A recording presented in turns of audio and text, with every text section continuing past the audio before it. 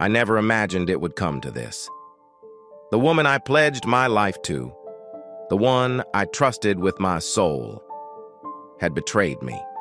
It started with small lies, late nights, and whispers in the dark. But then, the truth hit me like a freight train. Paige wasn't mine anymore.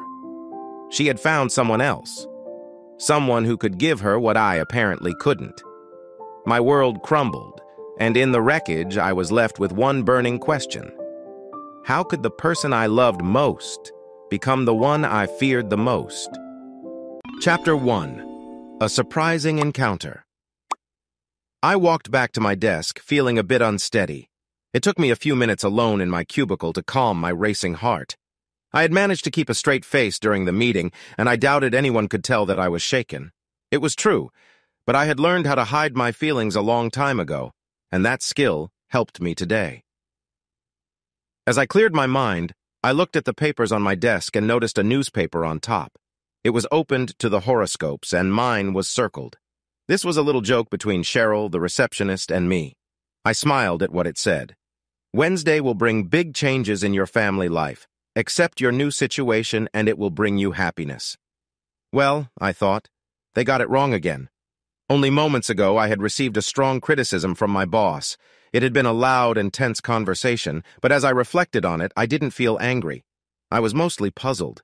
My fear had eased, but I still didn't understand why she had turned against me or where I should direct my frustration.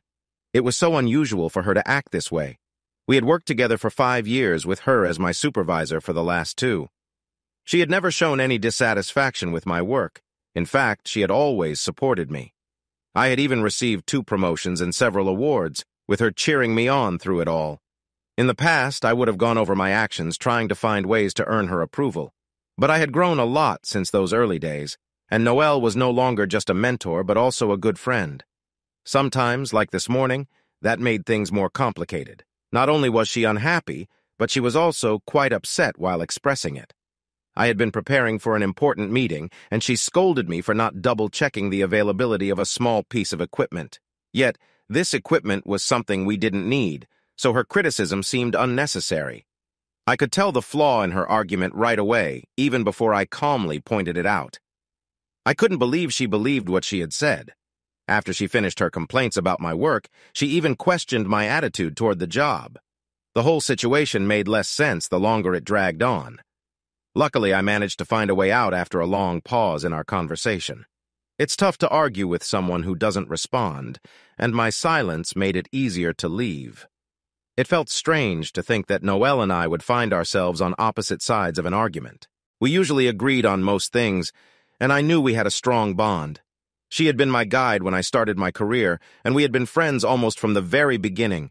I saw her as a sister, and I was sure she felt the same way about me. It was the thought of putting a strain on our friendship that really unsettled me. Something was clearly bothering her, and I guessed it had nothing to do with our work or me. As soon as I realized that, I quickly walked back to her office. It was lunchtime, and her door was closed, which was unusual for her. I knocked firmly and went in when I heard a sound from inside. She was sitting at her desk with her elbows resting on it and her head in her hands when I took a seat. She barely looked at me, but I saw the sadness in her eyes. Before I could say anything, she began to speak. "Peter, I'm so sorry. I didn't mean to say what I did. It wasn't fair to you." Then she started to cry, tears rolling down her cheeks, and she looked down, avoiding my eyes. Without thinking, I found myself kneeling next to her. I considered comforting her with a gentle touch, but held back. Instead, I whispered close to her ear, "Hey, I'm okay. I could sense something was wrong from your voice. Do you want to talk about it?" "No, I know you want to help, but I don't feel comfortable sharing this with you." "Oh, I don't mean it that way." She tried to meet my gaze when she said that. I saw her fiddling with her wedding ring. "I'll be all right soon. You don't need to stay." "Sam?" I asked. She closed her eyes, and I understood. It might have been a special day or a memory that triggered her feelings about her late husband.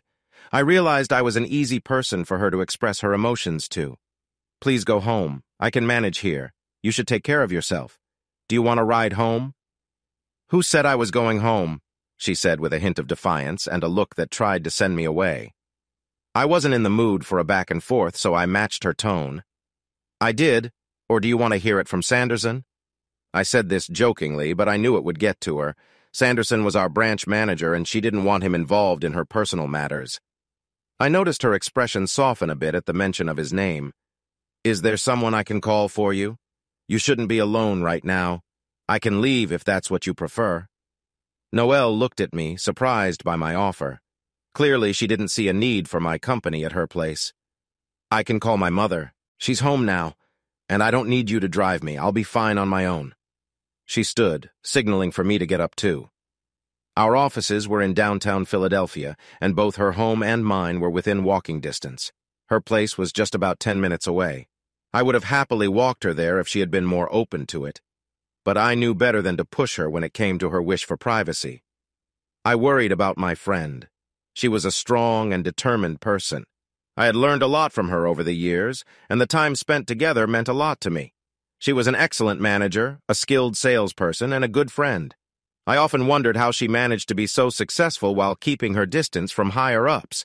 In her work, all her customers admired her honesty and fairness.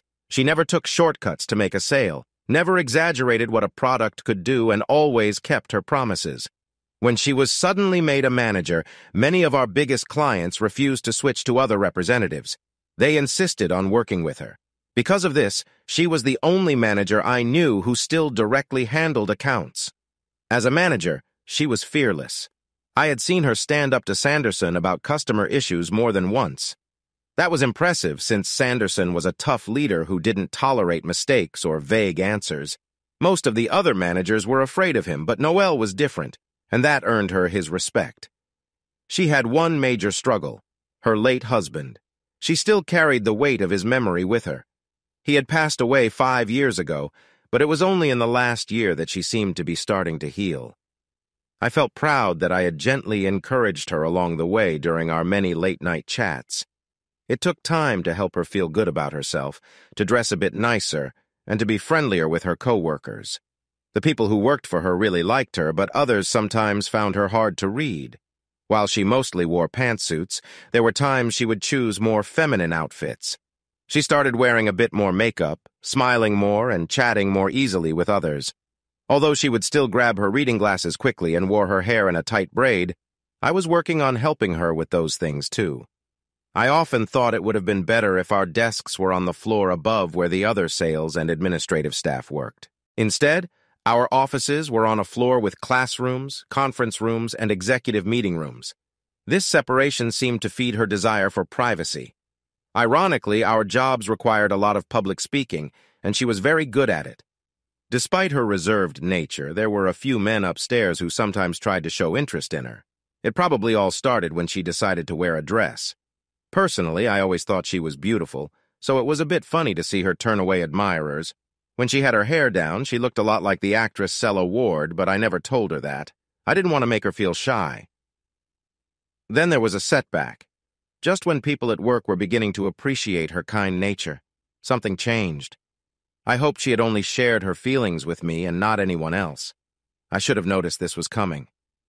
The day before, she seemed distant during our conversation. I asked if she was all right, but she brushed me off. We talked at the end of the day, but our chat was all about work, which made me realize something was wrong. This recent event puzzled me. She had never acted this way in the 5 years I had known her. After she left the office, my day got worse. Noelle ended up taking the next 2 days off, and I had to step in as the manager while she was gone. It was a tough experience that I did not want to repeat. Those days felt like they went on forever. By the end of the week, I knew that managing people was not for me. You see, I work in sales. I took a less common path to get here. I graduated from business school with a degree in accounting. I liked accounting, but didn't enjoy being an accountant. So a year after that, I applied to become a systems tech for a major company. My test showed I had a talent for the tech side of things. They spent a year training me, and I loved it. 2 years later, they moved me into sales, focusing on bigger, more complex deals. I discovered I also had a talent for encouraging others. I'm not exactly a cheerleader, but I can quickly understand people's strengths and help them shine. In turn, I get them excited about our work. On the other hand, I can often sense when someone is feeling uncertain during a sales call. I never thought those skills would make me a good salesperson, but I was wrong. So when I filled in for Noel as manager that week, I found many chances to motivate my teammates, which worked well. Most of the time, my coworkers knew how to solve their own issues. I just helped them do what they already knew. That part of the job was enjoyable, possibly because I felt ready for it and did quite well. What I didn't expect was how many meetings I had to attend and the endless requests for meetings about small matters. It became tiring to keep up with the busy schedule. I really didn't like the paperwork and was surprised at how much of it piled up in just 2.5 days. Too many decisions were made by people in charge that should have been decided by the staff themselves. If you took a closer look, these problems were mostly about trust. The management just didn't trust the workers, so the system was set up to complicate things for us by flooding us with forms. Big organizations often confuse the paperwork with the real work. By late Friday, I was eager for Noelle to come back. I had called her several times during those days to check in, making sure not to talk about too many work details. She seemed to sound like herself again, which made me very happy. We even shared a few laughs over minor disagreements she had with her mom. Looking back on that week, if I hadn't been so focused on work, I might have missed some of my own issues at home. Chapter 2. Another Task Ahead. The following Tuesday, I was getting ready for a big meeting with some important guests, like CIOs, CFOs, or CEOs, as my dad would say, the big shots. We had an economist coming in as our guest speaker, and he was quite particular about how he wanted the room set up for his talk. I had just finished rearranging the tables in the classroom. The new setup would only allow for 20 people, but everyone would have plenty of space for their things. I smiled to myself, realizing that this part of my job was buried in that section of my job description that said, "and other duties as required," something they didn't mention during my original interview. As I focused on testing the projector, my phone rang. "Hello, Peter here. Is this Mr. Stewart?" I recognized the voice of Tim Sullivan, our intern from last summer. I was surprised to hear from him since he had returned to school. "Tim, how are you? And please, just call me Peter. What's going on?" "Peter, are you in the center? I need to talk to you about something important." "Yes, I'm here. I'm preparing for a meeting tomorrow, so I'll be around for a while. Do you want to chat now?" "No, it can't be discussed over the phone. It's something I need to show you. You could send it to me." "It's not like that." Do you have time around 4? I can bring it to you." I could tell he was a bit anxious. Tim usually stays calm in tough situations, which is why we invited him back for another summer. If he needed my help, I could make time. 4 works for me. I'll see you then. Thanks, Peter. I know it sounds mysterious, but it really is important. No problem. Bye. I put my phone back in my pocket and noticed movement by the door. Noelle walked in and looked around at the changes I had made to the room. My face must have shown something because she asked, "Is everything okay?" "Yes," I replied, forcing a smile. "I just got a call from Tim Sullivan." "Tim? How is he?" she asked, a smile breaking through. Noelle didn't often smile at work unless she was with me or Tim. "He's doing well, as far as I know. He plans to come by this afternoon." "Oh, please tell him I said hi if I don't see him." "I will." Noelle left as quietly as she came in. She was known for being quite particular. Standing in the doorway was her way of checking on me and making sure everything was ready for our guests tomorrow. Most of my coworkers found her management style intimidating, but I didn't mind. I usually steered her focus and enjoyed our chats. The rest of the day went on as usual. A little after 4, I received a message from the receptionist saying Tim was in the lobby, so I went out to meet him. Tim approached me with a tense smile. He looked a bit uneasy, but I didn't know why. Whatever brought him here felt important. "Hi, Tim. What can I do for you?" I asked, trying to sound as welcoming as I could. "Peter, can we use one of the small meeting rooms? I need to show you something. And it's just for you," he replied. I led him to the first available room. I stepped in first, he followed, and then he closed the door behind us. He took off his backpack and sat down at the table. He pulled out a large brown envelope and handed it to me. "I'm sorry for the drama, but I think you'll understand when you see this," he said softly. I opened the envelope and took out 4 large photographs. After looking through the first couple, I arranged them in front of me and studied each one carefully. I felt my focus start to fade, and I took a deep breath, feeling the air leave my lungs. The photos showed my wife with another man. They were at a bar, and it seemed like they didn't notice the camera. In the first 2 shots, the man had his hand around her waist, and they were leaning close together, sharing a moment. The other photos were more striking. They appeared to be engaged in an intimate exchange, clearly conveying a strong connection. When I regained my focus, I looked up at Tim, seeking answers in his eyes. He was watching me closely, and I could feel the tension. "How did you get these photos, and when were they taken?" I asked, surprised by my own voice. "I work part-time at a restaurant near Penn's campus. A week ago Monday, I was serving a table of 6, 2 people celebrating their engagement with some friends. They were in the main dining area by the bar," he explained. "One of the girls in the group was taking lots of pictures and blocking the aisle. When I asked her to move, I saw your wife and another man in the background. I recognized her right away. I let the girl keep taking pictures but told her what was happening. I then offered her $20 to zoom in on that couple sitting at the bar. I moved out of sight while she took those photos. She sent them to me the next day. I didn't want it to be your wife. I'm really sorry." "How long were they there?" I asked. "It looked like they were there for at least a couple of hours. They were very close to each other the whole time." I could see Tim was worried. He had met my wife, Paige, several times before. The first time was when she picked me up from work one summer day, and they spoke at his going-away dinner a month ago at Noel's house. Paige had talked a lot then, sharing news about her plans for graduate school. I looked at the pictures again, trying to understand who this man was that appeared so familiar with my wife. I didn't know him. He was dressed casually in jeans and a jacket. His shoes weren't visible. He had light hair styled in a way that suggested he used a hair salon regularly. Sitting next to Paige, he seemed larger and probably taller than her. Paige was 5'9", so I guessed he was around 6'4". He seemed to be in his late 20s, maybe a bit younger than me. They looked completely absorbed in each other, seemingly unaware of their surroundings. It seemed they had come in alone and didn't mind being noticed. Was there something more between them? A sharp pain hit my stomach like a kick. I grimaced and pushed myself away from the table, feeling a bit dizzy. A rushing sound filled my ears. Tim noticed right away. "Peter, are you okay?" he asked, his voice pulling me back to reality. I wanted him to leave, knowing this was uncomfortable for him.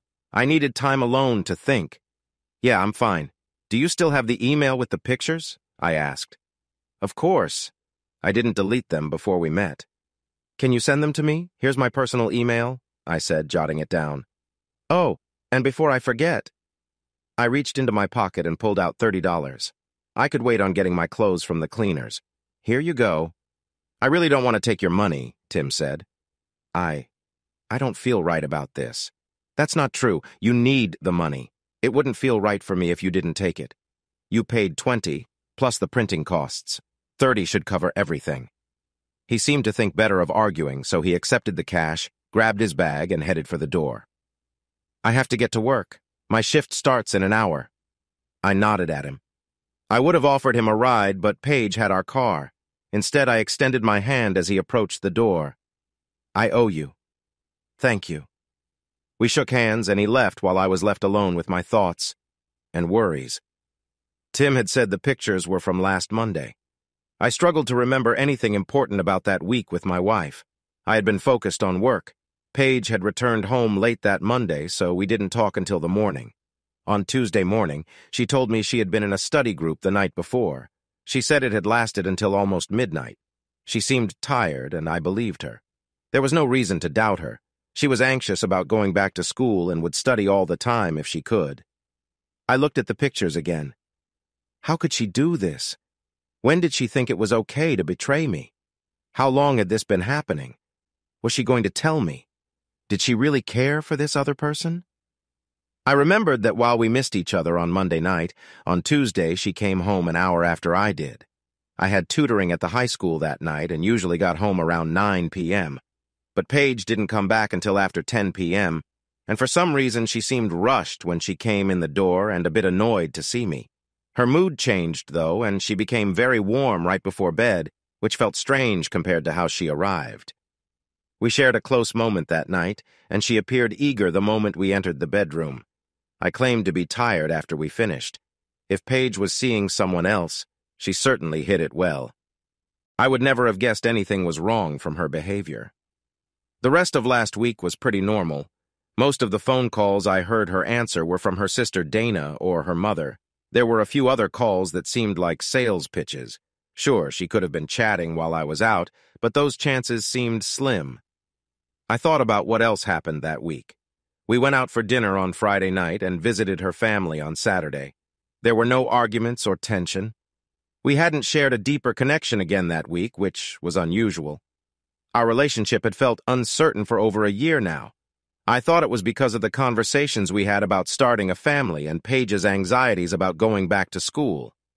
The plans for children were on hold while Paige finished her degree. If and when we had kids, it would be a few years away. I had given up on that topic. 3 years ago, I first mentioned it, and a few months later, Paige let me know she wanted to go back to school. I set aside my wish for a family. Children? What was I thinking? It seemed we weren't going to have any kids together, especially if those pictures meant what I feared. Yet maybe I was overreacting. I wasn't sure if the pictures showed a serious relationship or just a brief moment. It was only a gesture of affection. She might not have been involved with this guy for long. The pictures looked troubling, but we could perhaps move past this. I had to believe Paige would be honest with me. If I couldn't trust her, things would be very difficult.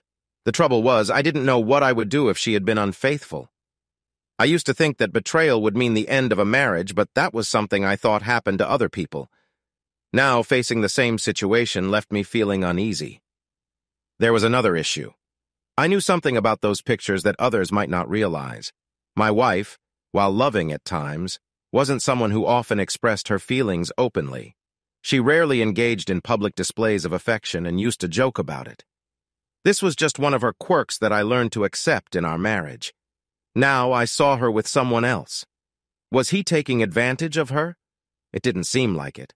The more I thought about it, the angrier I got. I felt stuck. One moment I wanted to end things. The next moment, I wanted to hold on to her. I understood that having a spouse in school could be tough. Many couples face challenges when one partner is busy with school and the other does more at home. Friends had warned us about this. I expected her to be focusing 50, 60 hours a week on classes and maybe another 20 with study groups. We had talked about this, prepared for it. Paige had promised me that we would discuss any issues that came up.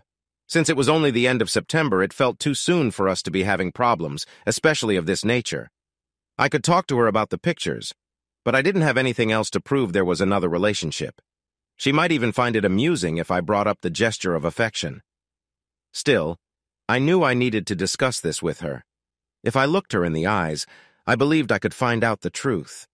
But something inside me felt like it was too early for that conversation. I wanted to know more about the situation first.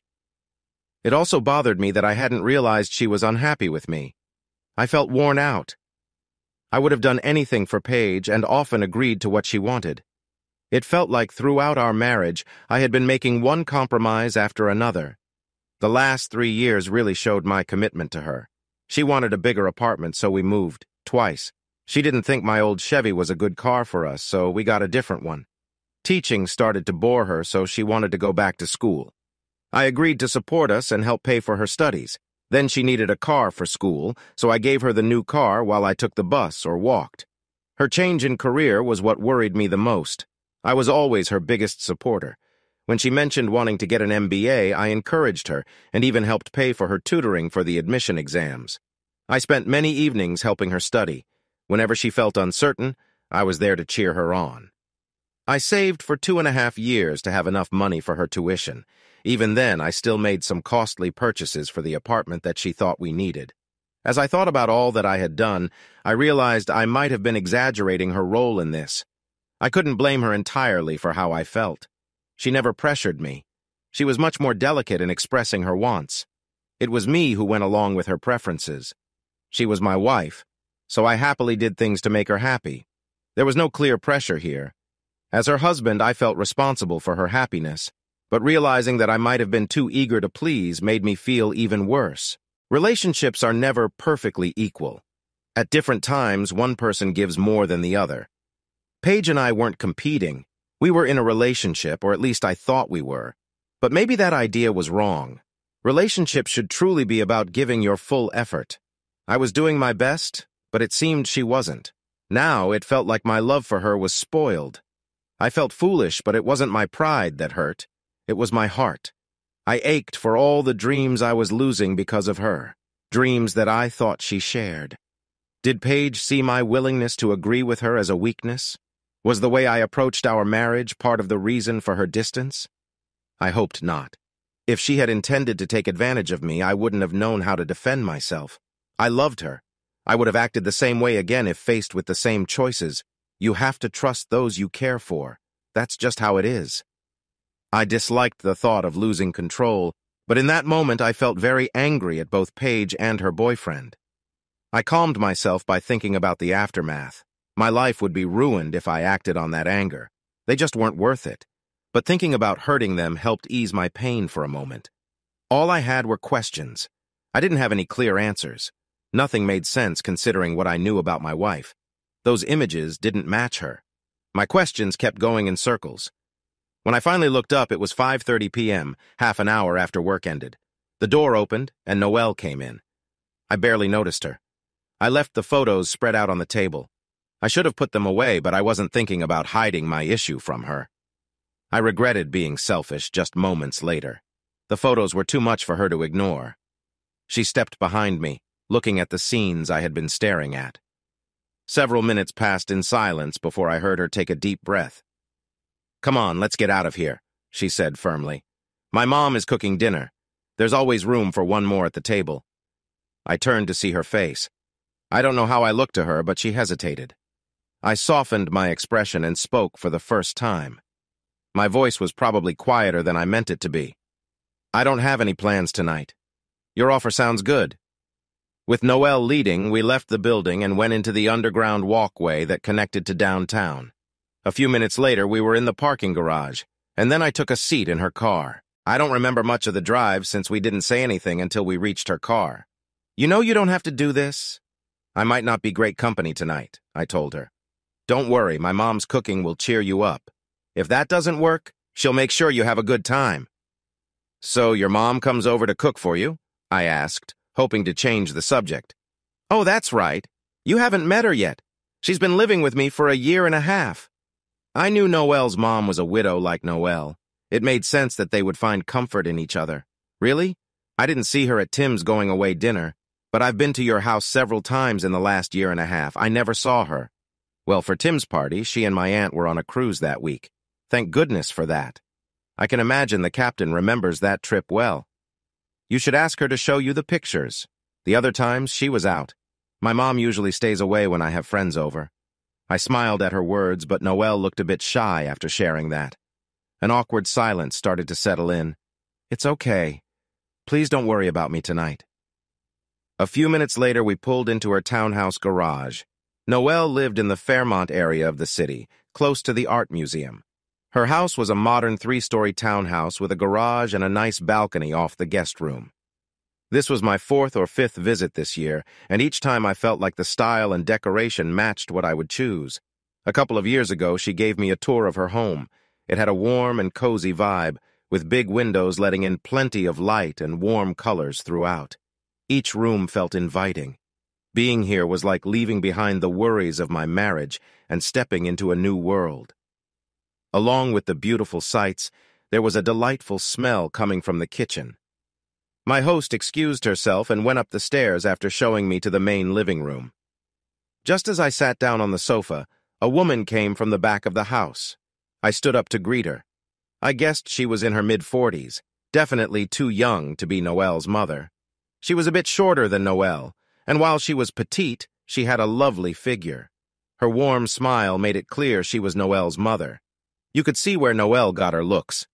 They had the same serious eyes, and her hair had the same shiny black color as Noelle's, but that was where the similarities ended. Her mother's dress fit closely, and she walked with a confident grace.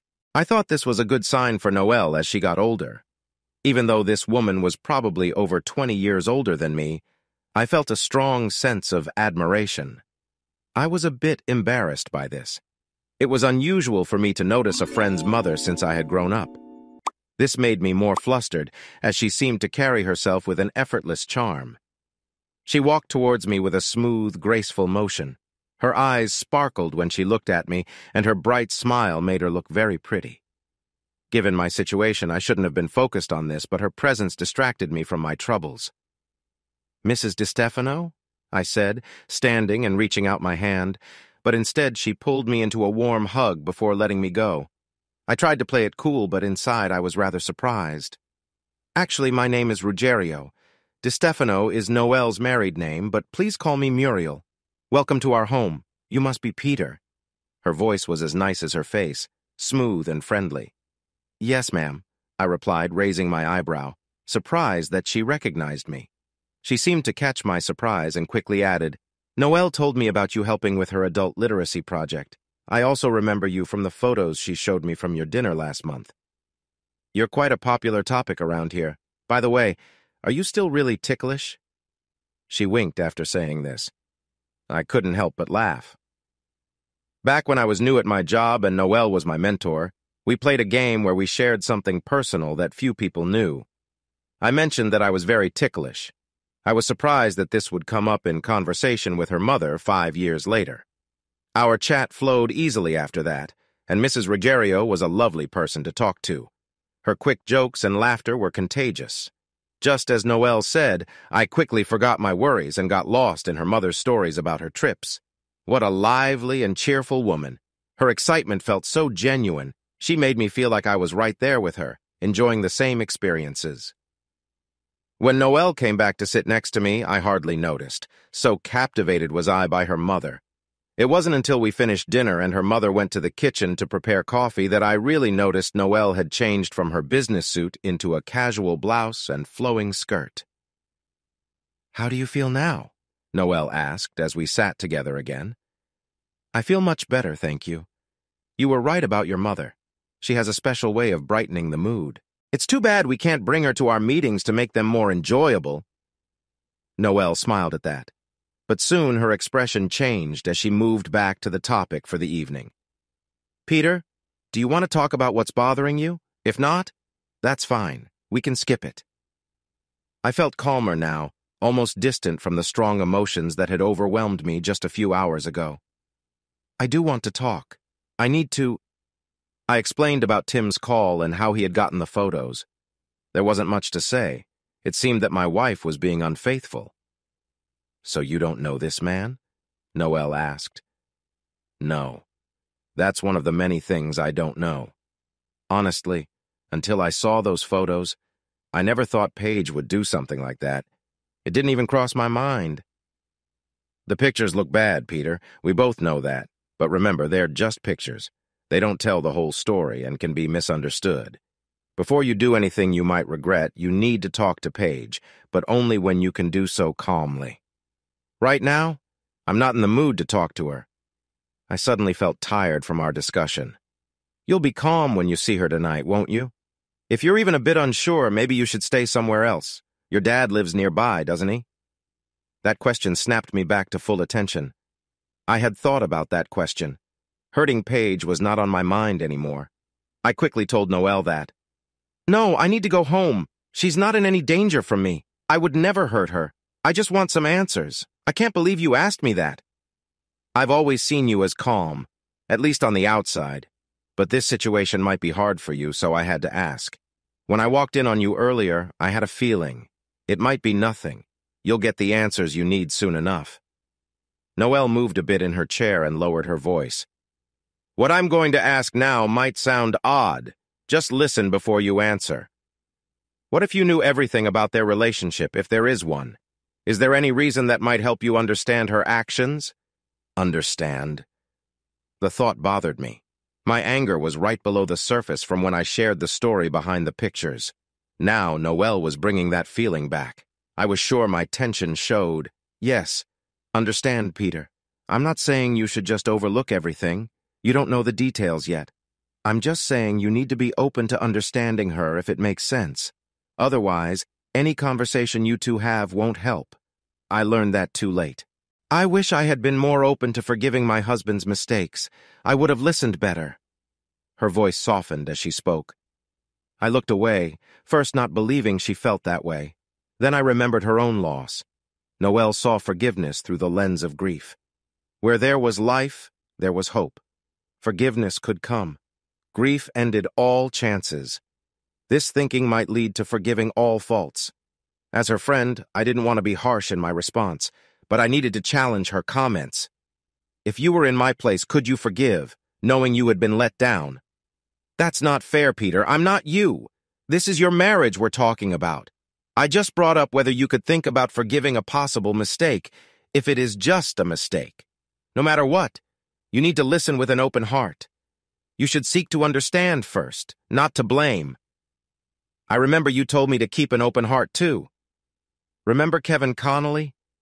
Noelle was sitting closer now, and I could see a playful glint in her eyes. Oh, so that's what this is about. I guess I'll never hear the end of that. I couldn't help but smile. I thought he was a great guy. I wasn't trying to push you toward him. Really? You kept asking me to go out with him for 2 months. What a dull conversation. All he did was chat about his dog and his boat. Well, it was 26 feet long, he said, frowning slightly. Right, a 26-footer, a McGregor if I recall. And to top it off, he had a way of making me uncomfortable when we were together. That caught my attention. I didn't know that, I said quietly, feeling a mix of anger and disappointment. I didn't like knowing he had crossed a boundary with my friend. I quickly searched Noelle's eyes. She was trying to give me hope in this situation. She understood my feelings but wanted to keep me calm. I appreciated her for that. Okay, I made a simple mistake by misjudging him. I should have looked into his intentions more. I get that. Could I be making the same mistake with Paige? I could forgive her, but forgiveness doesn't mean I'll forget. I will always remember what she did, just like you remember Kevin. That's not the mindset you want when you talk about that, Peter, she replied, her face now serious. I understand forgiveness, but I think we sometimes value it too much. It doesn't fix the real issues you are facing. I learned that a long time ago. You know, my life used to be great until I was 8. It was just my brother and me. He's only a year younger, and we did everything together with our parents. My dad was my hero. He was a police officer. When I was 8, my mom got very sick. She had cancer. The chances of recovery were good, but it ended her life after 2 years. I had to pause.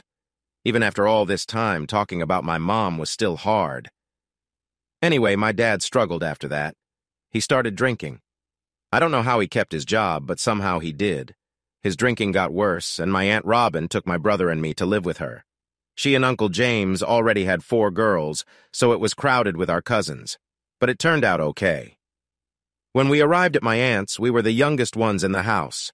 Libby, our closest cousin, was 16. Being so young and the only boys, we were spoiled with love. But it wasn't enough. We still missed our mom. And we missed our dad, too. It took 3 years for my father to stop drinking, 3 years to remember that his sons were hurting. I know it was hard for him. He came for us right after I turned 13, and then we lived with him. So I understand forgiveness. I had been looking down the whole time, but finally lifted my head to meet Noelle's gaze. What I found there was kindness and another emotion that I couldn't quite name. Somehow I ended up smiling a little. This woman wasn't the problem, and I was unloading all my worries on her. She was my friend. I suddenly felt embarrassed about my thoughts. I knew her well. I couldn't picture her acting in a way that upset me, and that was part of why I was so troubled. Before I could think more, Mrs. Ruggiero entered the room with a coffee pot. We paused our chat to take care of our drinks. 1 sip, and I was once again impressed by her cooking. She had made real brewed coffee, not just the instant kind. Mrs. R was quickly becoming a favorite in my eyes. Mrs. Muriel, this coffee is the best I've ever had, I said. Thank you, Peter. I'm glad you like it. I'll leave you two alone now. I know you have a lot to talk about, she replied. Muriel headed to the stairs. I looked at the grandfather clock and saw it was getting close to 10 o'clock. It seemed she was getting ready for bed. Thanks, Peter. You just made Mom very happy. We don't often have guests, unless they're family. She really likes you. Brewed coffee is usually for family, you know.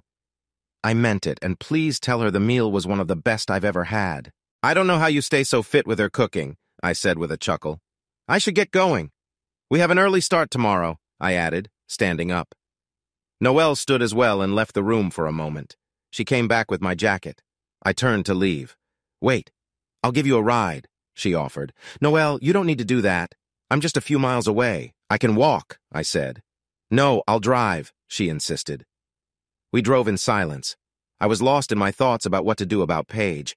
By the time I looked up, we were in front of my apartment building, and I hadn't even remembered giving Noelle my address. Noelle, thank you. Go, get some rest. I'll see you in the morning, she said. When I walked in that night, I found Paige asleep in bed. I was too restless to sleep. I sat in the dark living room and thought about the day.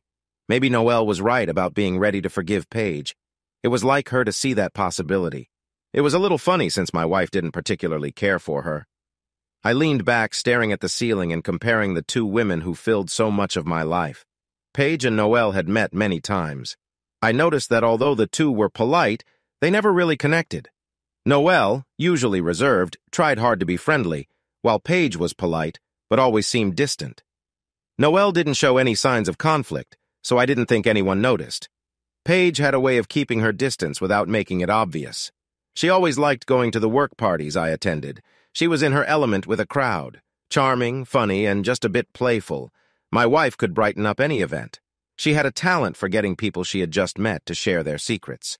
Men especially seemed to open up to her. I thought this was mainly because of her beauty.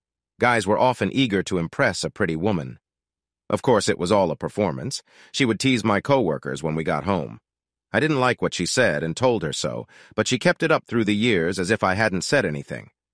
However, she never made any remarks about Noelle, even though I knew she didn't like her. At first, I thought she might be a bit jealous of my friend. Paige didn't have many female friends and seemed to be wary of women in general. Later on, I figured out that Paige didn't like Noelle simply because she was Italian. The funny thing was that I'm part Italian from my mother's side. After realizing this about Noelle, I stopped mentioning my job at home. I knew Paige didn't like the extra hours I worked, so I avoided talking about my day or my coworkers. With the demands of my job, it was important to keep my work and home life separate. Looking back, the boundary my wife pushed me to create between work and family wasn't such a bad idea. Strangely, it was Noelle who often encouraged me to leave work at 5 so I could get home. This usually didn't work and became a joke between us. I would say I was leaving but need a few more minutes to finish a project. Hours would fly by as we chatted in her office before I finally headed home, leaving her to work late. Years ago, soon after I started working with her, we talked one evening about her husband. I had heard she was married but didn't know much about it. I knew she was a widow. By then, we had built a level of trust. She shared that they had met in college and dated for several years. 2 years after they got married, he wanted to start his own auditing firm. On his very first job, during an early morning review at a client's site, there was a terrible accident which took his life. This happened just before I joined the company, and knowing this helped me understand her better. We didn't talk about our families in detail very often, but that night was the anniversary of his death, and she needed someone to talk to. I stayed with her until almost midnight, as she shared stories about her marriage and the husband she still missed. From what she said, he seemed like a great person, someone I would have liked to know. The fact that they never had children was especially hard for her. That conversation deeply affected me. It made me think more about how fragile life is and how important family can be. Like Noelle, I always assumed that having kids would naturally follow getting married. I thought there would be plenty of time in the future. Now, I wasn't so sure. In the 3rd year of our marriage, I started talking to Paige about beginning a family. We were both settled in our jobs. I had saved a little money, not a lot, but enough for what we needed. We had talked about having children early in our relationship, and Paige had wanted them too. We even joked about how many kids we might have, whether 4 or 2. Because she had some issues with birth control, we used other methods to prevent pregnancy. I stuck to this routine carefully. I thought having children was just about timing. How could I have been so mistaken? These thoughts raced through my mind as I sat in that dim room that night. I glanced at the wall clock and saw it was almost 2 a.m. I had been lost in thought for hours. Despite the coffee I'd had, I was mentally drained. That was the last clear thought I had before sleep took over. I suddenly felt a hand on my shoulder. I wanted to jump up, but my body wouldn't respond. I slowly realized I was being shaken. Peter, wake up. It's 7 a.m. You need to get ready. I opened my eyes and saw Paige crouching in front of me, concern on her face. I stretched instinctively, shut my eyes for a moment, and then stood up. My need to use the bathroom pulled me away. I wasn't sure if Paige was worried because I hadn't spoken. Her face faded from my mind as I splashed warm water on my face. When I returned to the bedroom, Paige was putting on her makeup. Should I have found it strange that she was doing that for a day of lectures and study groups? Did she always care about her appearance in those other classrooms when she was in charge? I couldn't remember, and that thought bothered me. Should I have noticed something, or was I just overthinking? That idea calmed me down. I remembered that Paige always put effort into her appearance no matter the occasion.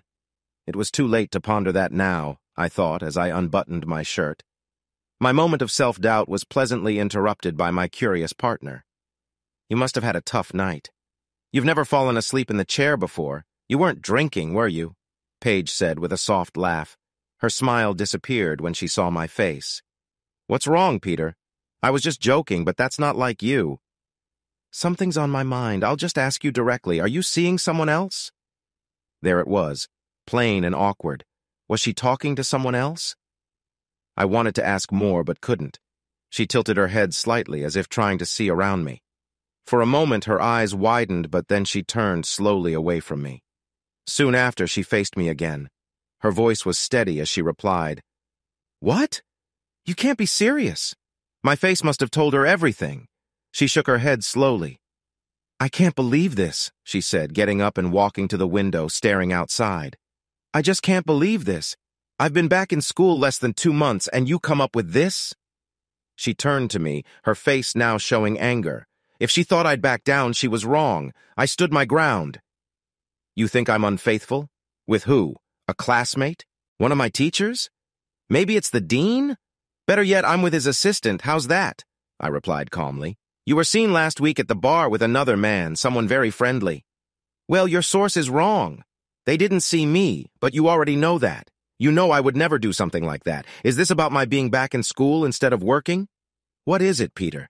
Do you resent supporting us while I'm not working, or are you upset about how much time I spend studying? If you have a problem, just say so. So it wasn't you? I interrupted her. Whatever Paige was doing with her makeup didn't soften the look she gave me. I felt like we were about to get into a serious argument. I decided to step back before things escalated. I got what I needed. I went into the bathroom and closed the door behind me. I took a quick shower and shave, going through the motions like a robot. When I came out, Paige was gone. I heard her in the kitchen while I got dressed, and then I heard the front door close. She left the apartment without saying another word. She wasn't honest. I guess it was naive of me to expect the truth.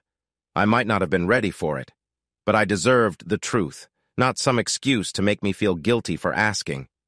She wasn't honest with me. She stood across the room, looked me straight in the eye, and told a lie. That simple act hurt more than if I had seen her with someone else. It shook me deeply. Somehow, I pushed those feelings aside. I had things to do that day, other responsibilities that needed my attention. I had to focus on work. That morning, I decided to walk to the office.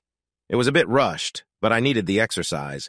It was raining, so it wasn't the best day for a walk, but I got through it and felt better once I reached the building. The executives we invited to the meeting were all there. Our presentations went smoothly, and the audience asked great questions. We ended up with several promising leads, making the event a real success.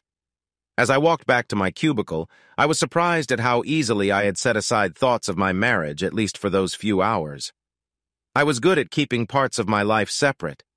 Like compartments on a ship, if one part is damaged, the others can still keep the ship afloat. My partner had deceived me. My marriage was falling apart, but I kept moving forward. This thought made me smile. People aren't like ships. Not all parts are the same. Keeping my life separate meant avoiding hard feelings and unpleasant truths. I still needed to figure out what was happening, and for that, I would need help. Chapter 3. Seeking help after work, I stopped by my dad's house. He still lived in the same place where I grew up in South Philadelphia. While he was still there, the neighborhood was changing fast. What was once a close-knit community was now becoming a trendy area.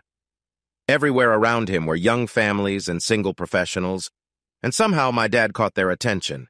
He claimed he wasn't dating any of these young women, but they were often at his house. It felt like he was having a second youth. For someone with his background, I found this change surprising. As I turned the corner, I saw two young women coming down the steps from his house. They looked like students, bright and cheerful, carrying books as if they had just come from a class. I just shook my head and smiled as we passed each other on the sidewalk. One thing that stayed the same was his way of handling problems. He had been a police officer for most of his life and had risen to the rank of inspector. Now retired for 5 years, he still looked strong and carried himself like a cop. He had a knack for being objective about facts, and if I needed guidance, he could help me find it. I knew my father had connections all over the city. If anyone could help me with my issue, it was him. This was a new situation for us. I rarely asked my dad for help. It had been that way since I was a kid. I wanted to do things on my own, and he usually stayed out of my choices. Sometimes I thought he wanted to be more involved, but he held back. This time was different. I told him everything about finding Paige with another man. He listened quietly, nodding a little at key points in my story. When I finished, he spoke. "I think you need more information, Junior, and I know just the person. Let me see the pictures." That was all he said before looking at them. A few minutes later, he started writing on a piece of paper. "Here, this is someone you should talk to. He's a private investigator, the best around. I'll call him. He'll likely want to meet you. The sooner you figure this out, the better. What does your schedule look like tomorrow?" I was surprised by how quickly Dad made a decision. He didn't ask how I felt or anything about Paige. Maybe I was expecting too much, but it felt strange he immediately assumed my wife of 6 years was out of the picture with no more discussion. "Once you have started the investigation, I'll call Liz Fallon. Your wife's lawyer will probably back down once he knows she's on your side." I hadn't thought about calling Aunt Liz. She was my mother's best friend and close to Dad, too. A family court judge for 20 years, she had moved to private practice. Aunt Liz was well known. She had written books and was an expert on child custody. She was also a tough divorce lawyer. "By the way, how are you doing with money?" he asked. "I'm okay, I think," I replied. This was the first time I had thought about my finances. Dad smiled a bit. "You think? We're talking about quite a bit of money here, Junior. Just so you know, it can be cheaper to stay together." "At what cost?" I replied with a hint of sarcasm. "I just came over to talk to you. I only found out about all this yesterday. I'm still trying to understand it all. You've already got me separated." I felt very drained, and my voice showed it. "I'm sorry, son. Some couples do get through tough times. Things may not be the same afterward, but that's how it goes." I shut my eyes for a moment. Of course, I had thought about separating from Paige since I saw the pictures, but knowing my dad shared this idea made it feel much more real. "Now you are talking down to me. We both know that isn't me." He nodded. "No, it's not, and I'm not trying to talk down to you. I was going to ask if you needed some money. I can handle this. But thanks for asking. You didn't mention anything about the pictures?" My father answered without hesitation. "What can I say? Those two seem very close in public. I hate to break it to you, but I think this is more than just a friendship. They're in a relationship. Did you see how people were looking at them? They were making quite a scene. They didn't seem to care about being noticed. By the way, did your friend say how long he watched them?" "He said they were there for at least a couple of hours," I replied. "Dad, you seem like you expected this." "I did," my father said as he got up and walked to the kitchen, leaving me to think about that last statement. I heard him make a phone call, then return a few minutes later. "You're all set for Thursday morning." My face must have shown surprise. I was waiting for an explanation. Then, as if he remembered something, he added, "Junior, she wasn't honest with you when you asked her where she was that night." "How do you know that?" "You have your mom's straightforward way, so I know you asked her. If you didn't, you wouldn't have come to talk to me." He said this with some confidence. Then he offered more thoughts. She probably said she wasn't at the restaurant and tried to turn it back on you by saying you were being paranoid or insecure. You know, you might have caught her off guard. People often don't expect to be caught. She's hiding something. Why else would she lie? Sure, she's allowed to have a drink with a friend, but there must be more to it. I hope you didn't mention the pictures. No, I didn't. I kept quiet. Good. I didn't think you would. It's a shame, though. This may be something your marriage could survive. Just because she was seen at a restaurant doesn't mean you should consider divorce. If this wasn't about Paige, I'd say try to work it out, but your wife is tricky, so there's not much point. Huh? What do you mean by that? Nothing. Let's move on. You have other issues to think about. No, Dad. I need to know what you mean. You've never said anything like this about Paige before. Haven't I? Remember over a year ago when you told me she was going back to grad school, and I asked if you two discussed it? You said you had, and I asked how you planned to manage it, money-wise. I recall that conversation. You'd never asked about my finances before. Why does that matter? You mentioned you had some savings, and I asked if Paige was helping. You avoided my question. Later, you mentioned that she was upset about needing to take out loans, especially if they were in her name, even though you promised to handle the payments for her. Do you remember that talk? I recalled that day with my father. It felt strange to respond to his questions. It felt like he was probing too much. He shouldn't be asking about our relationship like that. Our family finances weren't something to share openly. I didn't realize then that he was trying to make a point. What surprised me was the decision you both made to move to a nicer apartment only a few months after committing to graduate school. It's a lovely place, son, but I knew it wasn't cheap. Was that Paige's idea? I just shook my head. His understanding of the situation made me uneasy, but he was right. In retrospect, I guess I look foolish. I just wish I understood why she made that choice. Don't worry too much. You may never get the answers. When I was working, I encountered many couples in tough spots. I often saw them at their worst. In my experience, men and women stray for different reasons. For women, it often comes down to three things: money, feelings, or a desire for change. We can rule out that last one since you haven't done anything to deserve that. So, we're left with money or emotions. And I think it's likely about money. That fits with how Paige has acted in the past. My guess is this guy has a lot of financial stability. Think about it. You both planned for over 2 years for Paige to go back to school. You saved to make her dream possible. Knowing this, why would she risk your marriage and future for a fleeting connection? Paige is smart. She wouldn't just get caught up in fleeting emotions. No, this man likely offers her something more. I was taken aback by Dad's view. I wanted to think that Paige had a brief romance based on surface attraction. Oddly, if her decision was only about looks, I would have felt more at ease. I never thought she would deliberately betray me. My confusion must have shown on my face because he kept explaining. Junior, she hasn't invested anything in your future together. She spends all her money on appearances. You've been supporting her lifestyle throughout your marriage, and she still feels entitled. Sure thing. Here's the continuation without any explicit content.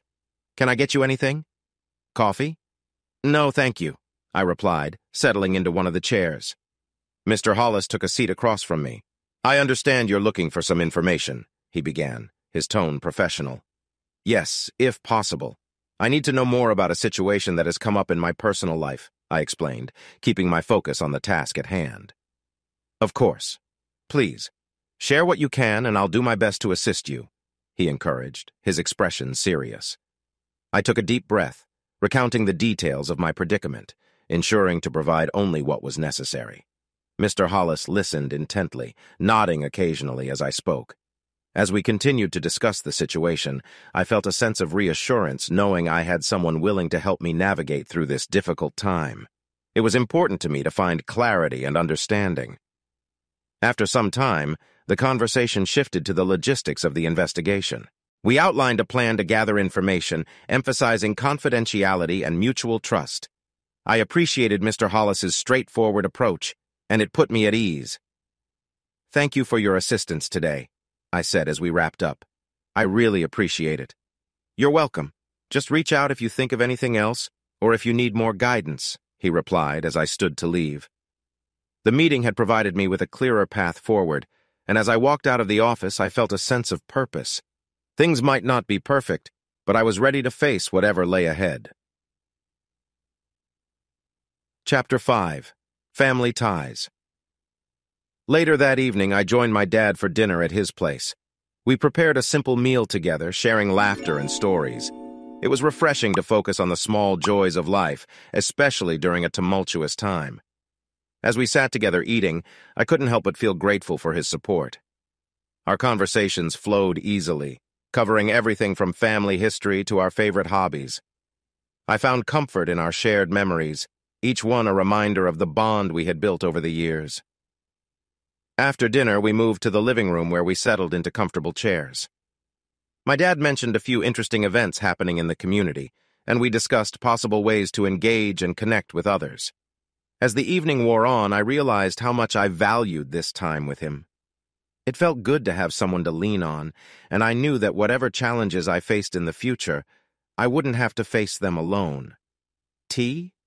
Water? I shook my head and waved off the offer. Okay then, I hear you have a personal problem you'd like us to help with. I think my wife is being unfaithful. I don't have solid proof, but I need confirmation. Any information you gather will help me if I decide to get a divorce. You sound pretty certain. What makes you think that? I reached into my briefcase and took out the envelope with the pictures of Paige and her companion. I handed them to Hollis. The woman in the background is my wife.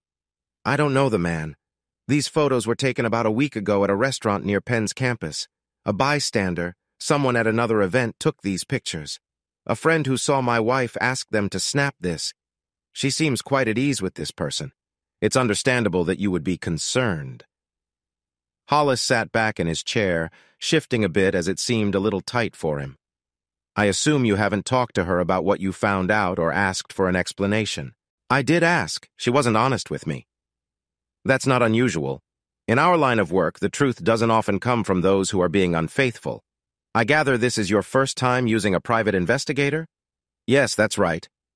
I don't want to waste your time, Mr. Stewart, so let me be clear about what our firm does. Unlike many other companies, most of our work involves infidelity cases. However, I should mention that most of our clients have been women looking for proof against their husbands. That said, we're seeing more men coming to us lately. Regardless of the client's gender, it's important to know that what we find is lasting. We provide schedules, receipts, photos, and sometimes videos. We operate legally, but not everything we gather can be used in court. It can depend on how the information was obtained, the situation presented, the judge, and more. Once you see this evidence, you can't just forget it. We provide permanent results. That's why we have this meeting, Mr. Stewart, to prepare you.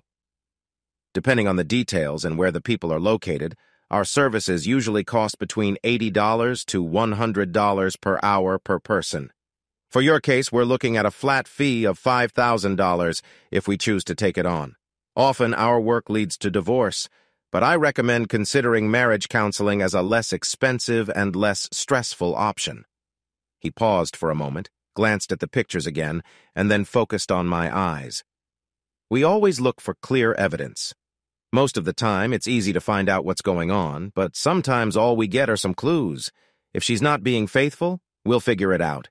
We're not here to spy or get involved in any revenge, and we don't want to cause any trouble either. Before we take on a case, we like to know more about our clients. Our reputation is important to us, and we want to avoid anything that might look bad. Our fee is $2,000. This was not the usual way to talk about business. It felt like I was the one being noticed. In a different place, I would have walked away by now. But there was something genuine about this man that made me want to stay. I get it, Mr. Hollis. If my wife is not being honest, I just want to move on. I'm not worried about the other person at all. I don't plan to confront him. Okay, I believe you, but be ready to talk again after we finish our work. Now, tell me about your wife. I spent the next hour sharing my story with Paige from the moment we met. I talked about her starting graduate school and the changes I noticed in her behavior lately. Speaking about it felt good in a way. I had held back some of these feelings for too long. Hollis listened closely and wrote down notes on a yellow pad. When I finished, he leaned back in his chair and asked, "Are you sure you want to pursue this?" "I'm very sure." Let me rephrase that. I'm not talking about the financial aspect. Based on what you've told me, this process will likely take about 3 to 4 weeks, since the people involved are likely nearby, and we have a head start on tracking them. I'd like to set up some recording devices in your home. We just need your permission. These recordings might not be used in court, but we could find what we need without a lot of extra work. But again, I'm not just thinking about the costs. Do you really want to leave your wife? It could be a simple misunderstanding. She might already feel regret about it. Once you see our report, you may not feel forgiving. So I have to ask, do you love her? I usually don't pry, but you came to us with a unique situation. I've thought about that a lot. If I can't trust her, it doesn't matter how I feel. Love is about actions, not just feelings. What could we build together? No, betrayal is not something I can accept. I understand how you feel, but this is all so new for you. You've known about it for only a couple of days, just 42 hours. You might want to consider your options. My frown must have shown my disagreement because he then went back to our agreement.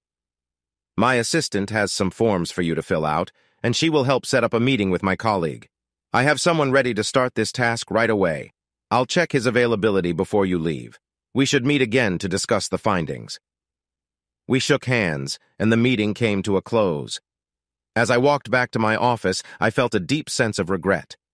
This was my first significant decision since I found out about her situation. It felt like entering a dark cave with no light. Paige had always been such an important part of my life. If she had indeed been with that man, our marriage might be at risk. But what would life be like without her?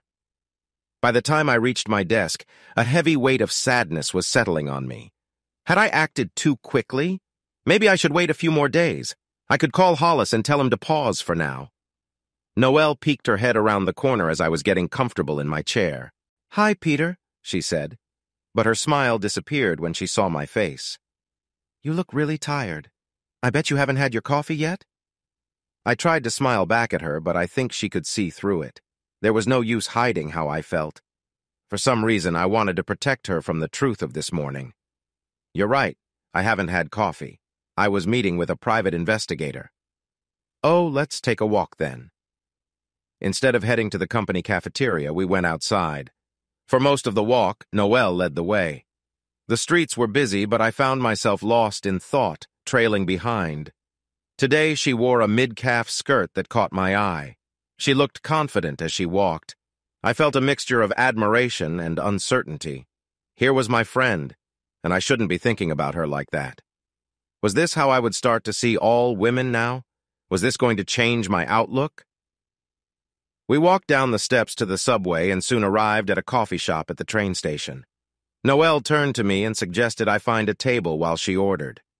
I noticed the sign read, "The New Orleans Experience." I recognized the name. We had used their services for our events before, but I didn't know they had a cafe. It was busy inside. I took a seat at the only open table and watched her as she stood in line. I couldn't help but notice how she moved with such grace. When Noelle arrived, there was a lot of activity. I saw several people, 2 men and a lovely woman who came from behind the counter to greet her. The woman was truly beautiful. As I looked away, I noticed some men around me also admiring her. For some reason, I didn't like how the men with Noelle looked. One had an eye patch, and the other was a tall, slender man. Noelle didn't seem worried about them at all. They exchanged hugs, and Noelle's face lit up with a bright smile. My concern about the men faded, but I still felt a little uneasy. Maybe it was the attention she was getting. When they hugged, I found myself feeling annoyed, which was new for me. I had always felt proud when other men appreciated her, so this feeling surprised me. They all came over to our table and were introduced. The man with the eye patch turned out to be her cousin, the woman was his wife, and the other man was his partner. They all welcomed me warmly, and I tried to be friendly back, but inside I was still uncertain about my feelings.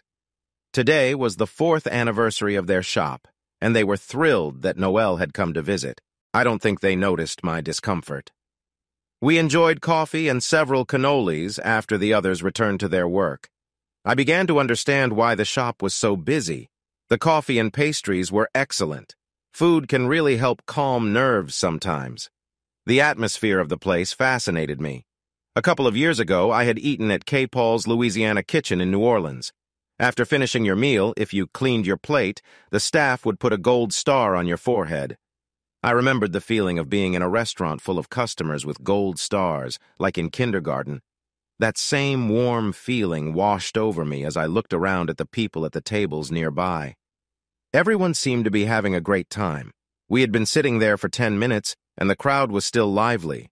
They had figured out what makes a restaurant enjoyable. Just as I was about to share this thought with Noelle, the man named Joey, who I had just met, walked over to our table. "Noelle, do you have a moment?" She smiled and replied, "Anytime, Joey, what can I do for you?" He took a seat next to her. "I heard you volunteer with the Literacy Project. I'm interested in joining but would like to know more before I commit." "What do you want to know?" Noelle asked. "The people you tutor, do they know how to read at all? I'm concerned that I might not have enough experience to help. Did you get any training before you started?" Noelle adjusted in her chair and nodded. Her eyes brightened as she spoke. This was important to her. "Most of the people I've worked with knew a few words, but some did not. You learn how to handle both types of students. It's really not that hard. There's an introductory session that trains you for our role. I took it a few years ago, but Peter took it last year. He can explain it better." They both looked at me. I wasn't sure why she put me in the spotlight. Noelle certainly knew more about the program than I did. I started to share my thoughts on the training. For me, it wasn't just about reading. My students struggled with counting too, and that was a bigger challenge. But as I began to talk, I noticed Joey seemed distracted. He was looking behind me. Naturally, I turned around. Other than the people moving through the concourse, nothing seemed odd, so I turned back to him. He was ready to respond. "That guy over there has been watching you two since I got to the table. Do you know him?" I looked again. "Which one?" "Nobody stands out. Down the hall, walking away on the right, a tall blonde guy in a gray jacket." "I see him," I said. He was now quite a distance away. I couldn't see his face, but I recognized him from the photo. I wondered why he felt the need to watch me. Joey remained curious. "Any idea who he is?" "Yeah," was all I said. Noelle stood up, her face showing concern. I grabbed my jacket. "I hate to end this, but we should go. I'll stop by later this week and we can talk more." With that, we left. Noelle was quiet until we reached street level. Then she turned to me. "This man is concerning, Peter. I don't know what he wants. Please be careful." I just nodded. That was all we said about the incident. Chapter 5. The Truth of Things. At the end of the first week of November, I received my final call from Hollis.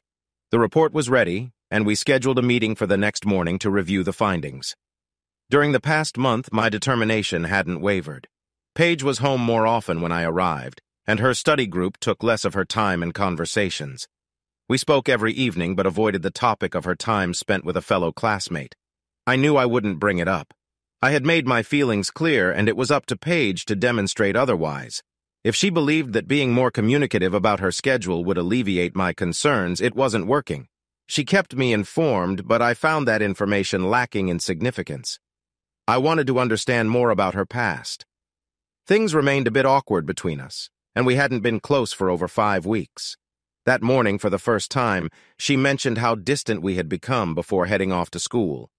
In an attempt to ease the tension, I invited her to dinner that Saturday. She looked relieved at the invitation.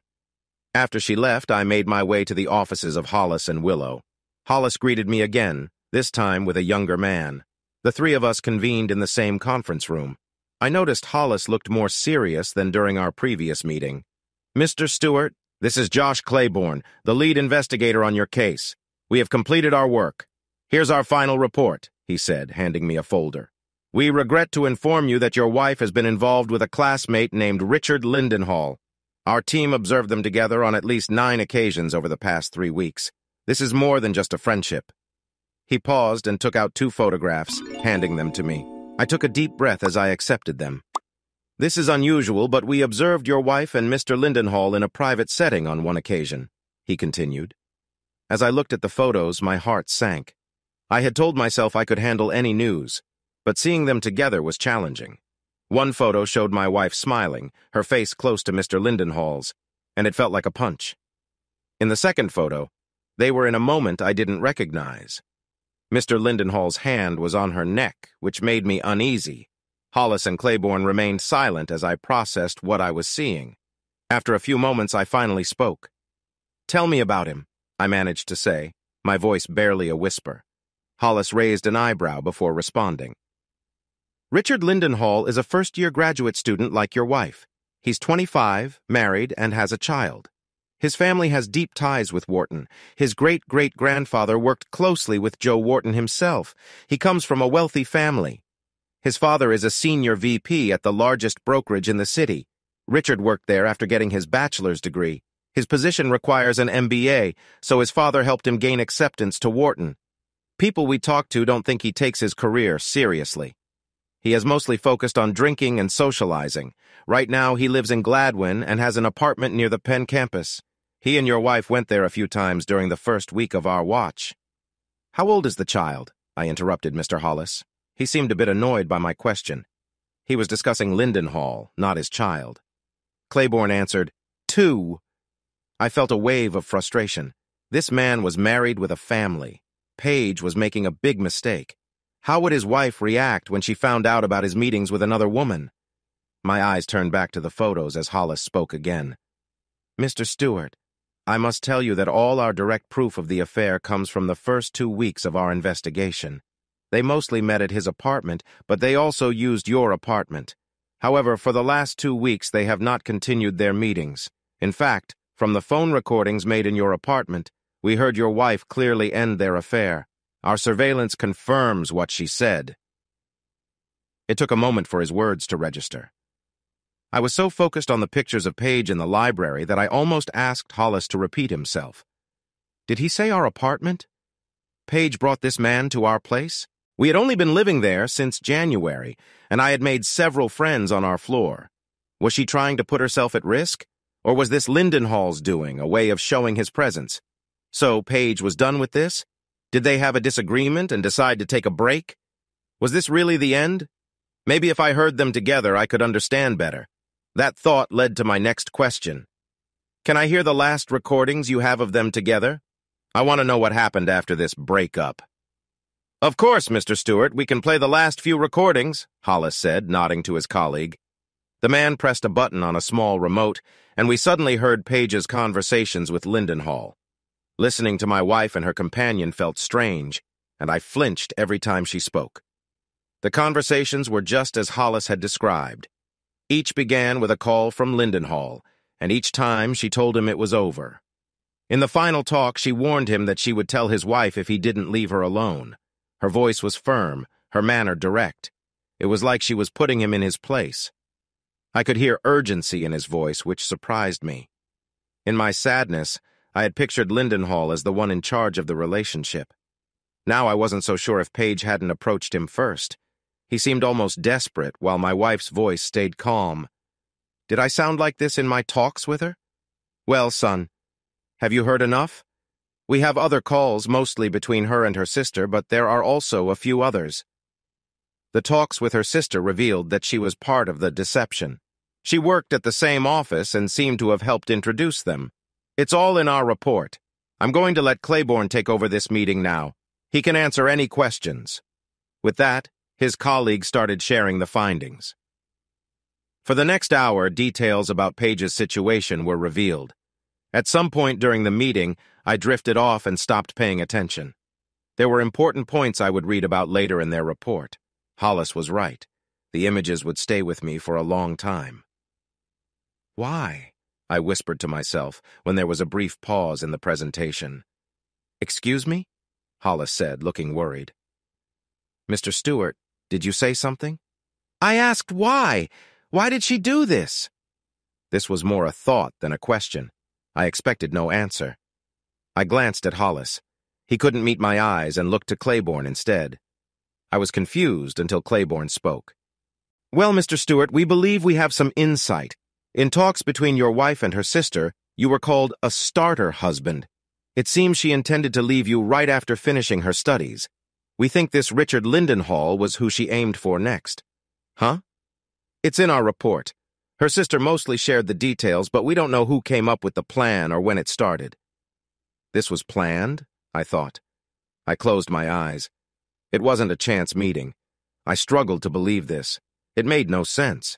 For the last 2.5 years, we had worked so hard to help her get into graduate school. Why would she risk everything we built together? If I believed Hollis, then she had been misleading me all along. This Lindenhall guy was probably unaware too. It seemed unbelievable. Could we both have been fooled? I couldn't stop thinking about it. She planned this. I took a deep breath. I never thought of my wife in such a negative light. I didn't even like that word. Now it popped into my mind without hesitation. What kind of scheme was this? What kind of person would think this was right?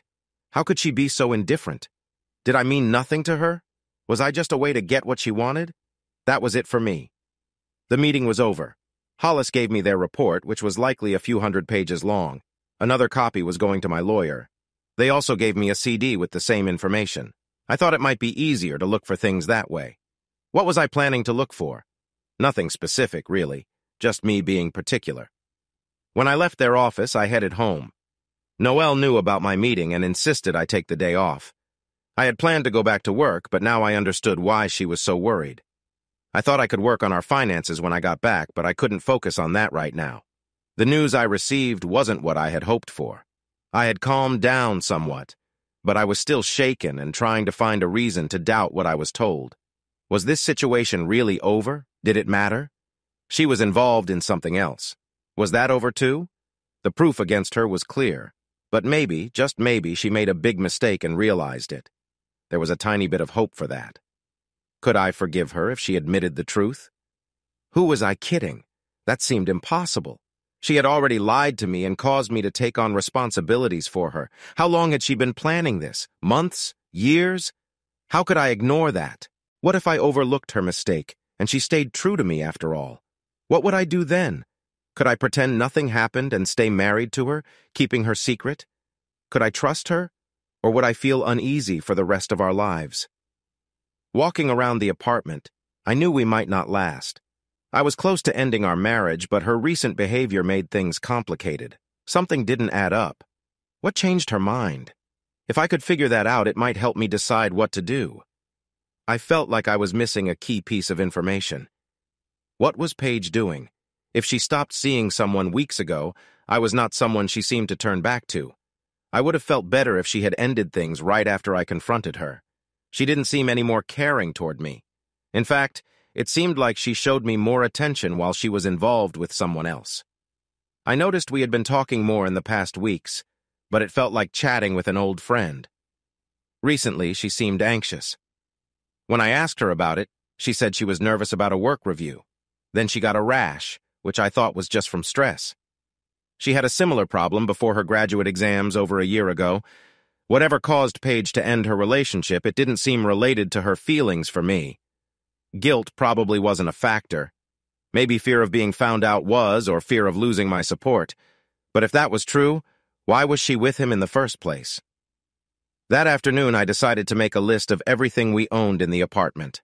Having a detailed list with photos would be useful if we had to divide our things later. But my mind wasn't focused on that, so I decided to take a walk instead. I strolled about a mile to the Benjamin Franklin Parkway, where it stretched out towards the art museum. It was there that Sylvester Stallone filmed the iconic scene in Rocky, standing proudly at the top of the steps. It was also where I asked Paige to marry me one Saturday morning and where we took our wedding photos several months later. If our marriage ever ended, I would think of that moment here on those steps where it all began. Under a gray November sky, I remembered how we first met. Chapter 6. How we met during my last year of college. I was known as Mr. Serious. This nickname came from a few reasons. I was studying accounting. I spent most of my time either studying or working, and I didn't drink. Many of my classmates were busy with work and play, so my choice not to drink made it harder to socialize.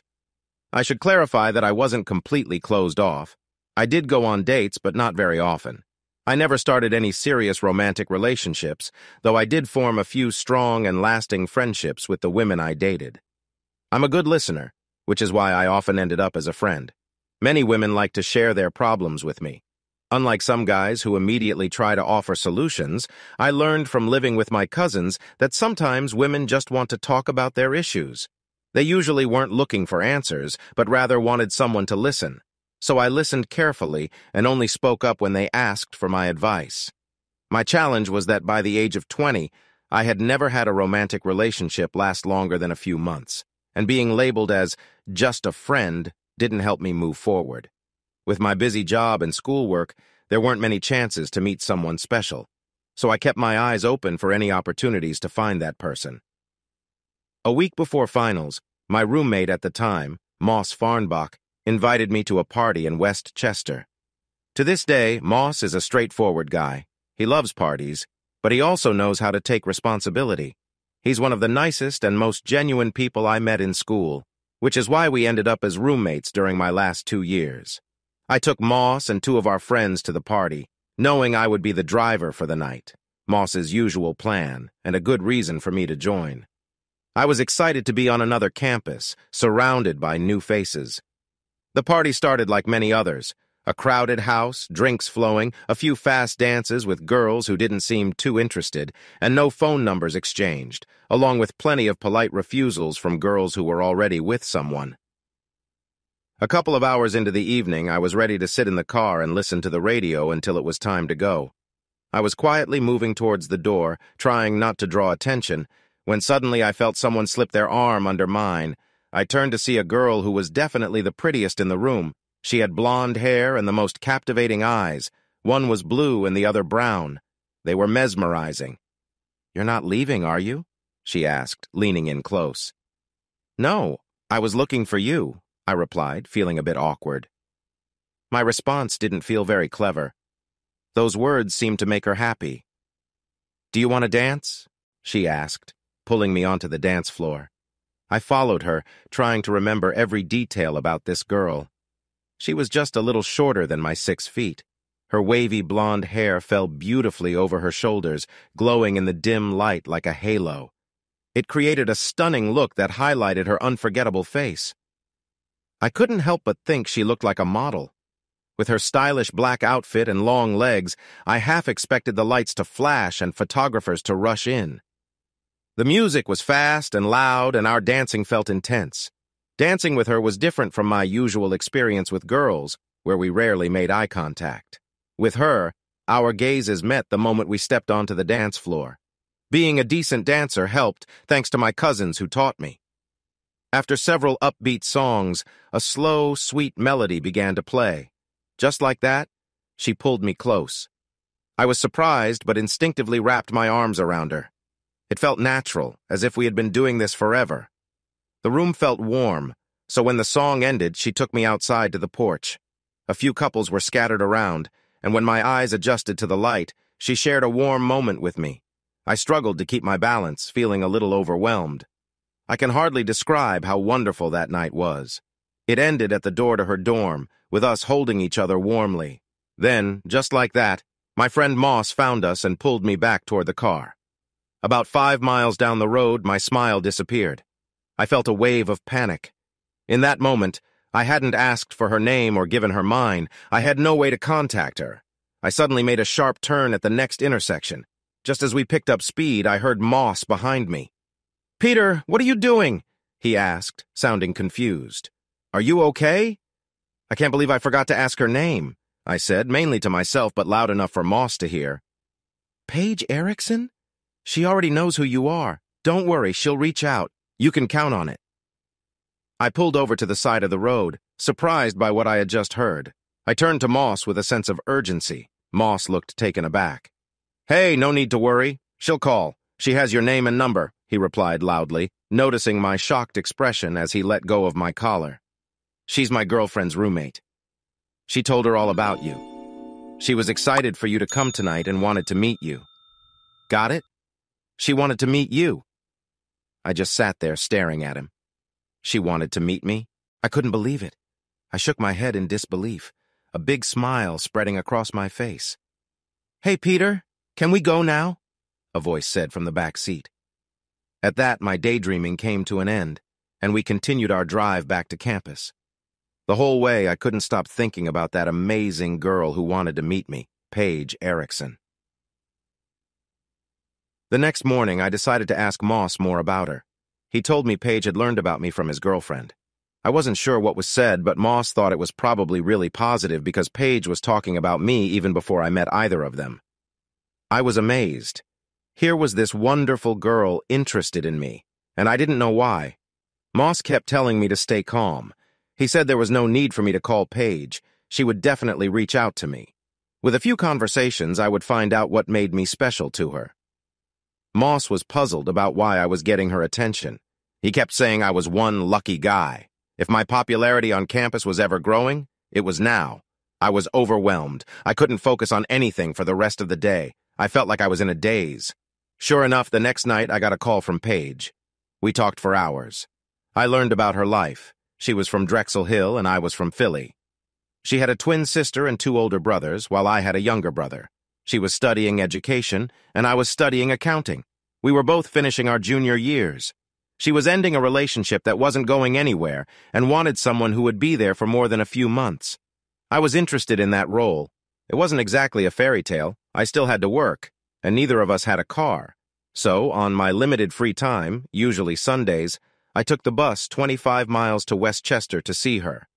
After a few visits, I think Paige started to wonder about my commitment. So, on my 4th trip, she decided it was time for us to share a deeper connection. It was a nice surprise since I hadn't pushed the topic. I won't say I hadn't thought about it. I often wondered about being closer to her since we met. I just wasn't in a rush. I really wanted to get to know her first. It was a late morning when I arrived at her apartment. Her roommate was away for the weekend. The door opened and Paige welcomed me warmly. We spent the day together, and after that we both were on the same page about our feelings. I found myself growing more attached, and our time together felt like a confirmation of that. Paige is not only very attractive, but she's also very smart. She entered college with outstanding test scores. I often thought about why she chose to study teaching and why she picked Westchester. She could have gone to any school in the country. She has a great sense of humor and is quick-witted. She's also very caring when she feels like it. She was always open to being close, but I usually had to make the first move with her. I didn't mind. Our relationship felt fulfilling, and I learned what made her happy. While she wasn't enthusiastic about certain things, she enjoyed our time together. When I was with her, I felt on top of the world. Paige knows how to make someone feel good, better than anyone I've known. These traits drew me to her, so it wasn't a shock when I proposed a few months later, and we got married shortly after graduation. However, there were some downsides. Paige wasn't always the most thoughtful. She often forgot my birthday, and even after 6 years of marriage, she still forgets about my peanut allergy. But those were minor issues. The bigger challenge was her view on money. Paige didn't understand the idea of my money. If I didn't keep an eye on things, she would spend without considering our bills. Understanding a budget was a new concept for her in our early years together. Even now, she reluctantly accepts that we need to prioritize our rent before indulging in things like antique auctions or theater trips. I learned this the hard way. During our time dating, I found out that Paige was quite knowledgeable about finances, which surprised me. Here was someone planning to teach small children who read financial news for fun. She had a subscription to a business magazine that she read thoroughly. I was impressed. So when we got married, she took on the task of managing our finances, which was mostly my choice. Even though I was trained as an accountant, I didn't want to handle our finances. I thought Paige would do a better job since she was very smart and seemed more worried about our money. It turned out that anyone else would have been a better choice. In just a few months, she managed to ruin our budget. We fell behind on rent and bills, and our joint checking account was overdrawn. After looking closely, I found that most of our big purchases were for her personal things or for our apartment. Her approach was to spend on things we didn't need first, and then put off paying what we owed. As newlyweds trying to build our credit, we couldn't afford to be careless. This led to a big argument, and we decided I should take over the finances. This worked for about a month, until the first time Paige had to contribute to our household expenses. Then the disagreements started. She felt that my income should support the family, while her money was for her own use. I was taken aback by this belief. I tried to explain why it was important to work together on our finances. It seemed like an outdated view, and when I pointed that out, she felt a bit embarrassed and adjusted her stance. She did pay her share, but she still seemed resentful about it. To help ease the tension, I suggested we go out for a nice dinner twice a month at her favorite restaurants. This idea worked well. While I couldn't reach her with my reasoning, dinner dates made her happy. Paige loves being social, so having regular outings met an important need for her. She is naturally friendly and has a charming personality. Thankfully, I learned this during our time dating, and Paige had warned me about it. This part of her personality had led to breakups in some of her past relationships. Even though she was friendly, she assured me she would stay loyal. This eased my worries because she always stayed close when we went out. I noticed how she turned away a few people who approached her when I was around. In the evenings, she would share stories about the lines guys would use on her during the day and how she responded.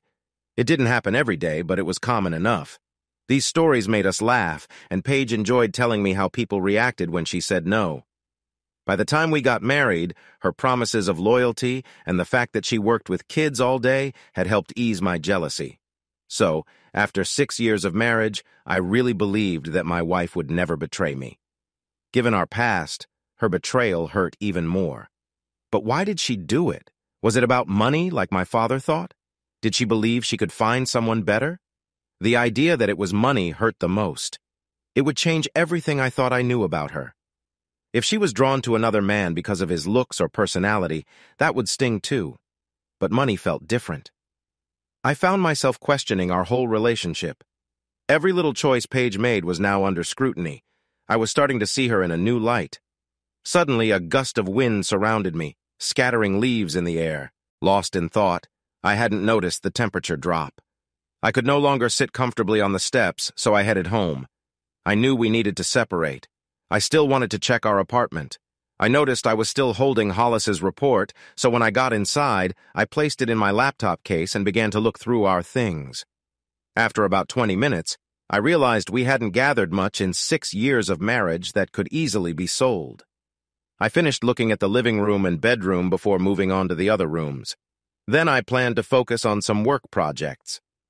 Paige got home later in the afternoon. By then, I was in the living room typing a report.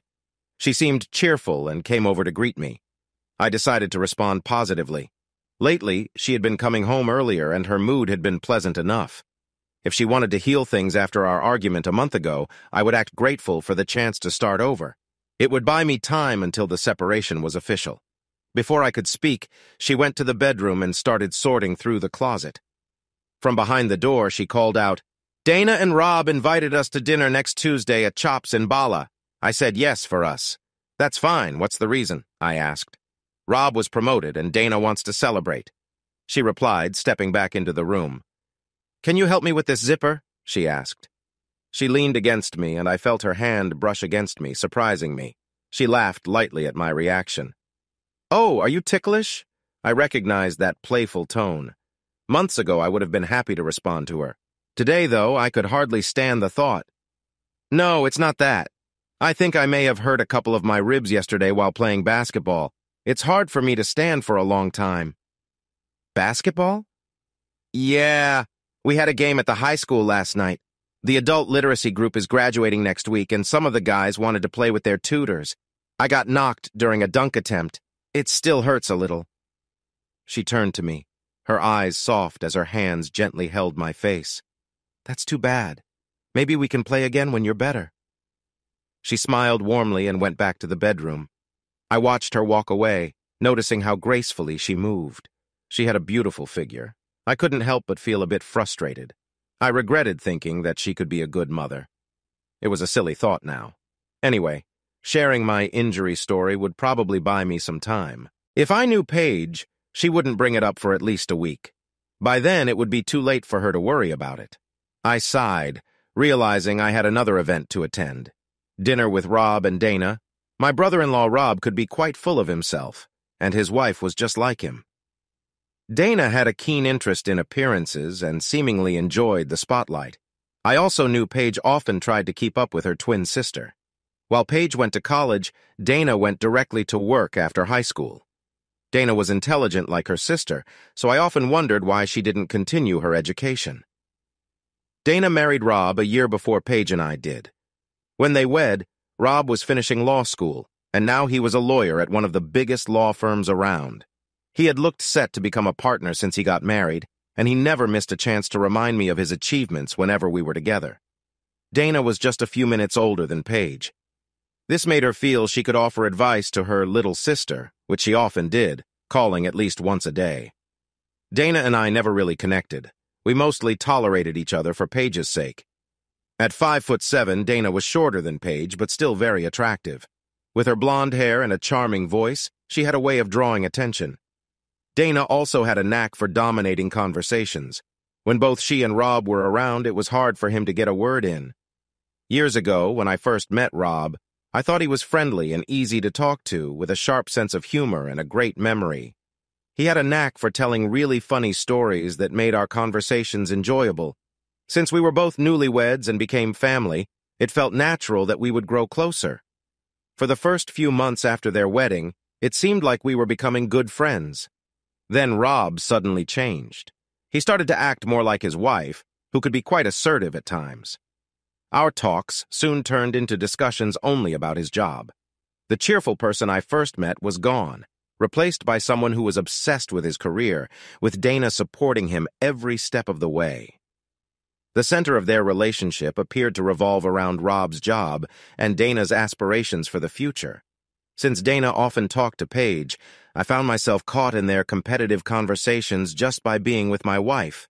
I knew I was getting a one-sided view of things, but hearing about their successes from my wife made me want to spend less time with them. Dana loved to share stories about Rob, and my wife would respond with stories about me. I sometimes felt they were keeping score of each other's spouses. Dinner usually tested my patience as the women exchanged playful banter. Rob would encourage Dana to praise him during the meal, and she would happily take over the conversation, often overshadowing her husband. I never understood why Paige put up with their antics, but she would complain bitterly when we got home. This happened every time we went out with them. My thoughts were interrupted when I heard movement down the hall. My wife came back into the room in comfy shorts and a tank top. I couldn't help but notice she didn't look like a married woman in her late 20s, more like a carefree college student. She sat down close to me, our hips and shoulders touching. "How about we order takeout for dinner and watch a movie?" she asked, twirling my hair with her fingers. It was clear she had a plan, totally overlooking my laptop that was open in front of us. "Sure, that sounds good. We haven't done that in a while." "No, we haven't," she replied with a hint of sadness in her voice. "We need to make time for this. I know I do." Then she affectionately touched my neck, and when she lifted her head, our faces were really close. Before I knew it, we shared a gentle kiss. It was brief, but as I felt Paige's arm move around me, I jumped a little. "Oh, I'm sorry. I didn't mean to surprise you. Let's take it easy tonight." "Well, you look fantastic. Okay, let me order the food. What do you want?" "I'm craving shrimp with honey walnuts." "I'll get mugu gai pan and some egg rolls and we can share." "Sounds good. Chicken for shrimp?" I laughed. "No, I won't share," I said, which led to some playful tickling. Before long, I was laughing and asking for it to stop. The night went on like that. We talked, ate, watched a movie, and cuddled closely on the couch. We looked like a perfect couple, both acting our parts well. I wondered if she was judging my performance as I watched hers. Later, after she was asleep, I read part of the investigator's report. My feelings got the better of me, and I cried, feeling heartbroken. I read one of the transcripts many times, hoping to find something that made it all seem less true. When I finished, the feelings I had for Paige were mostly gone. I just wanted her out of my life. What would you do if the person you trusted most shattered your world? Could you find it in yourself to forgive, or would you seek the ultimate revenge? As I grappled with these questions, the truth became clear. The answers weren't as simple as I thought. Join me in the next chapter as I navigate the tangled web of love, betrayal, and the quest for closure. Don't forget to subscribe to uncover the shocking twists that await.